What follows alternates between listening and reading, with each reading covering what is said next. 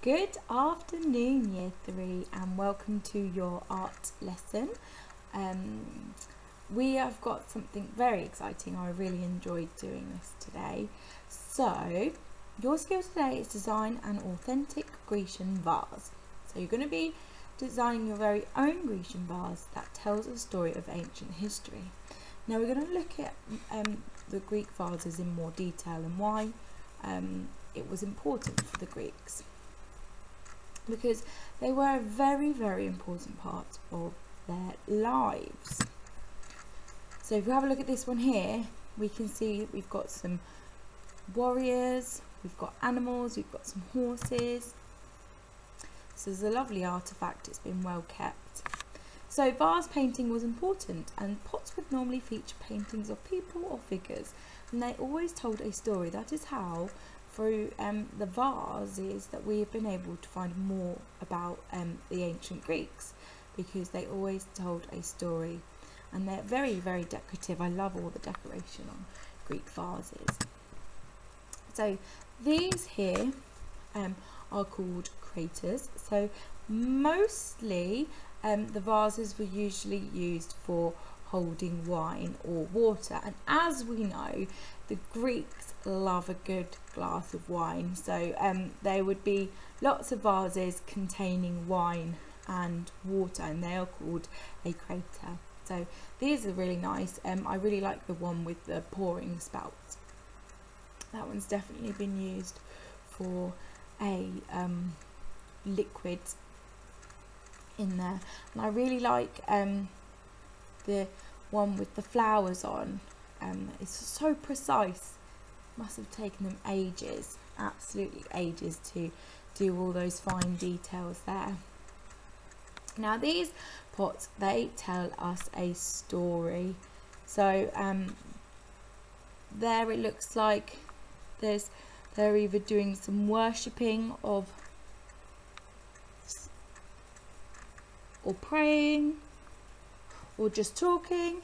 And here it looks like there is a war going on. There's a battle and someone's trying to calm it down. Don't know.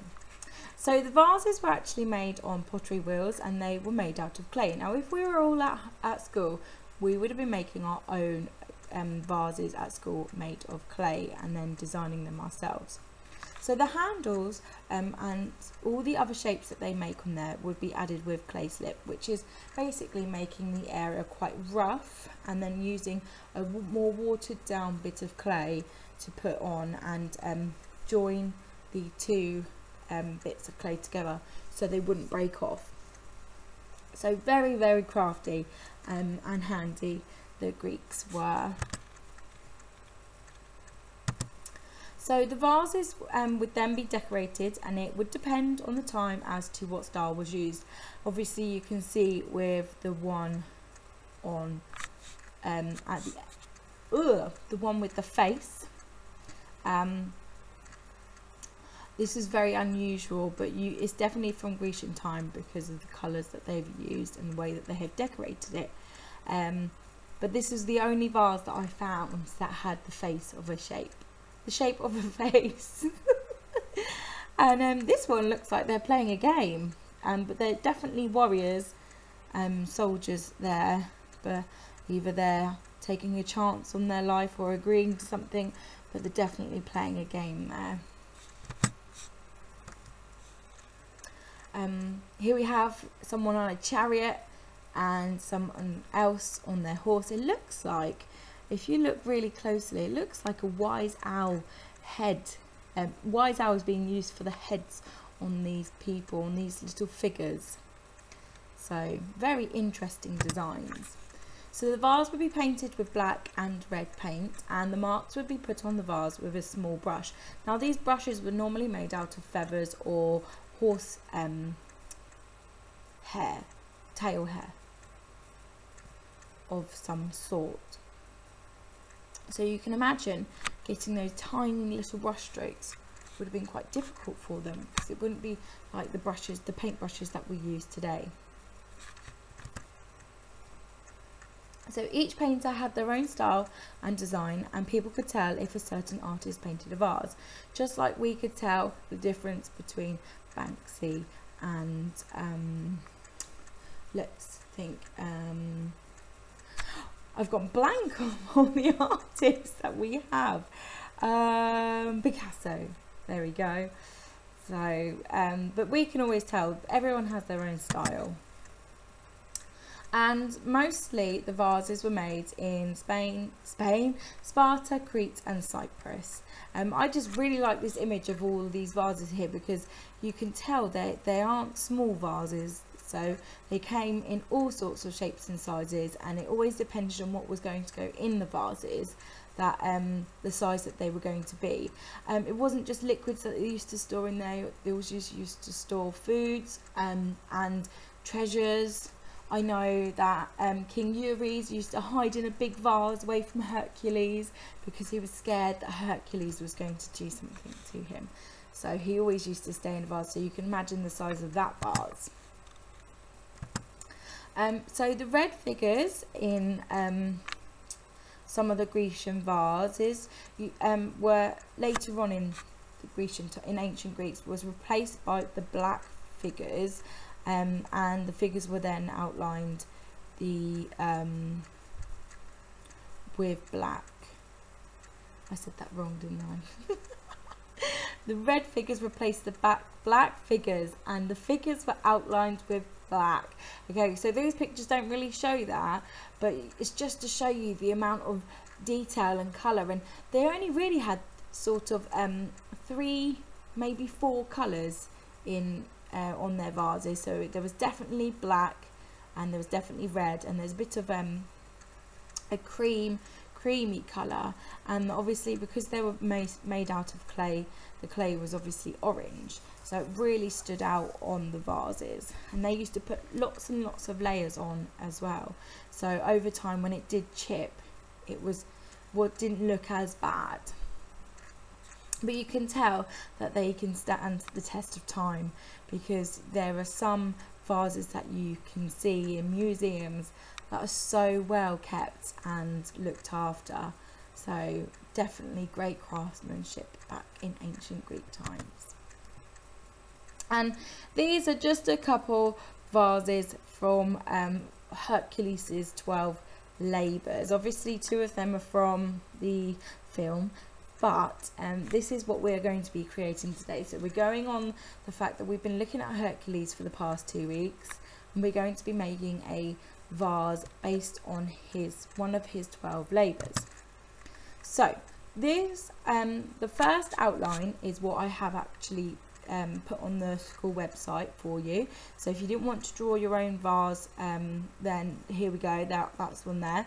And as you can see, sort of, there is I have drawn my own picture and design, and I have done the Cretan bull that Hercules killed, and then I've just added all these little bits of extra detail, more so the Greek style, and I'm just going to show you a couple of videos of me making it. And as per usual, I've been having a day of problems with my technology. My laptop that didn't make loads of noise wouldn't record or record sounds either. So, and I only found that out halfway through me filming the vase that I was making. So what I used for the clay colour was actually a tea bag to give it that sort of authentic look, and it came out really well. I'm really impressed with how it came out. And obviously tea bags are something that most of you should have in the house, so just putting it with a little bit of water. So I put my tea bag in a takeaway tub, and I just put a little bit of hot water in, so make sure you get an adult to do this. And then there wasn't much water, and I just let it rest in there so it went cool to touch, because you don't want to be touching something when it's just been, when the water's been boiled. And then I just dabbed it onto my image. Now I have managed to get a different video, but you will see that I have already stained the paper with the tea bag anyway, because I didn't realise that the video had stopped videoing straight away. But I really think it gives it the sort of the authentic look of a clay pot, and it works really well. I keep looking that way is because my picture is there, and I'll show you at the end of the lesson. So here we go, let's start off with, so this is my clay pot so far. I say my clay pot, my vase, and I'm just, like I said, dabbing the tea bag all over, some in more places, so it gives it that sort of patchy, hard worn look. And then I let it dry. Once I was happy that I'd covered most areas. I did go out of the lines after a little while. I tried my best to stay in the lines, but it's kind of hard with a tea bag not to go out of the lines. But if you wanted to, you could cut your clay pot out, your vase out as well. So there we have the tea stained vase. So then once it's dry, it gives this really nice sort of orangey clay look with nice sort of different shades of clay in areas. So this is me. I'm just now making the design more visible. So I'm using the black that the Greeks would have used for their vases, and I sort of wanted to stick with the sort of natural look as well. That's why I chose to do the tea bag staining. If you don't have tea bags but you have coffee, you can use coffee. I know coffee works really well as well. It will be a bit darker, but you can add more water to it. I know when I worked in year 6, we did some coffee artwork, which was really good. So I'm just going to be going around everything that I've done, and it really stands out just going around everything. But the black against the orange I really find is really effective, and they had it going there. So the vases, let's talk a bit more about Grecian vases. So they were obviously very popular. It showed off their history, showed off their artistic flair, and people used to sell them to make money, and a lot of rich people had all these amazing vases in their homes, and it was to show off how wealthy they were. But most people made their money off of making the vases themselves, and the artists were very popular. My Hercules is a little bit embarrassing. Looks like he's wearing sunglasses. I'm not very good at drawing people at all, but I did very much enjoy making this. A lot, if you look at the pictures, so there's some more pictures of Grecian vases everywhere. They show that they most of the people, most of them, they have these really thick legs, these really thick thighs. So that was fun. But now I'm just sort of going in, filling in all the blacks. And I'm going to stop talking. We're just going to watch it all come together. I did try speeding this up a little bit more, but the editing software wouldn't have it. It just kept jumping. So I'm sorry.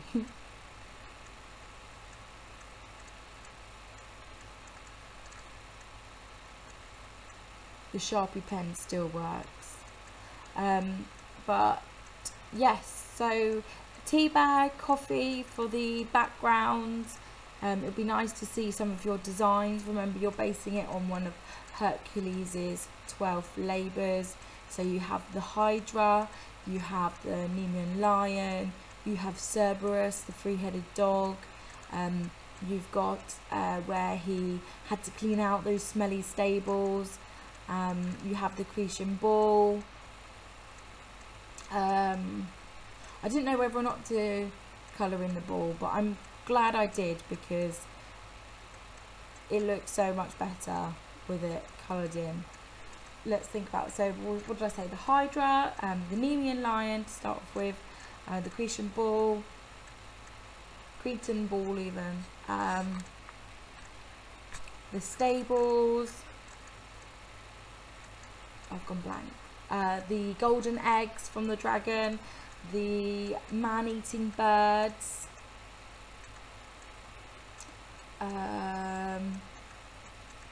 that's 6. I'm halfway there. I can't believe I've just gone really blank.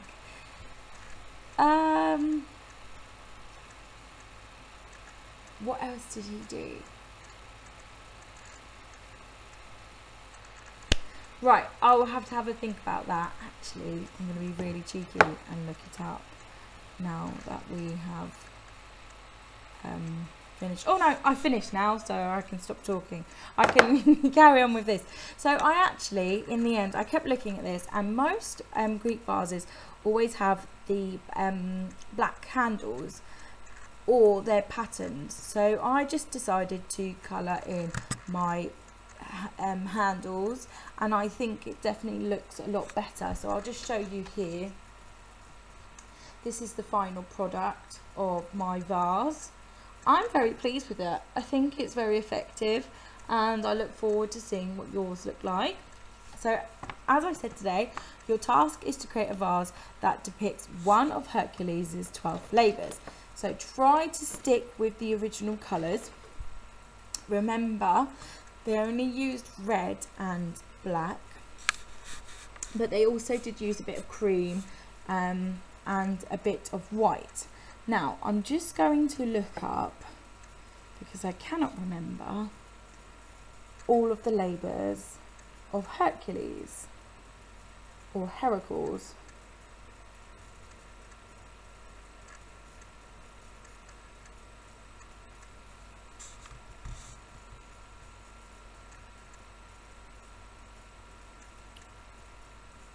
I wonder if I can find them.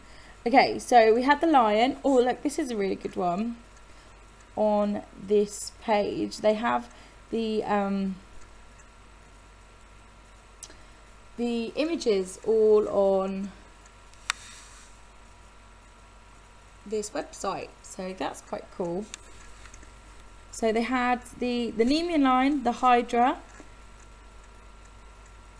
the hind. Don't know what that one is.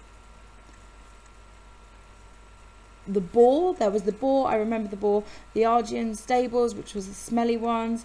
The man-eating birds, I'm not going to pronounce those names of the birds because that's so hard to do.